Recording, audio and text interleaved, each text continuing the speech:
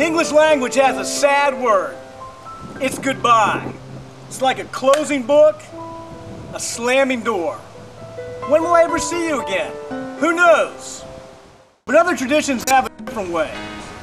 The word ciao on the Italian peninsula means hello and goodbye. If you're in Hawaii, aloha means the same thing. And then there's my all-time favorite on the Indian subcontinent. It's namaste. Namaste means hello and goodbye, but also celebrates our divine nature. These words are superior. They celebrate the continual nature of human interaction. It's like the orbit of the Earth, or the shape of the Earth. So when it comes to our beloved seniors, the class of 2013, when it comes to departing staff members, let's not say goodbye.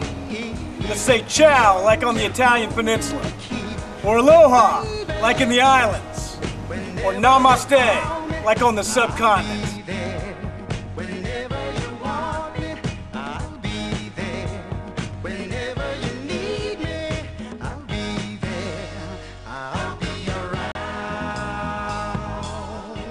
So for all of you that are departing this late spring, we're not going to say goodbye.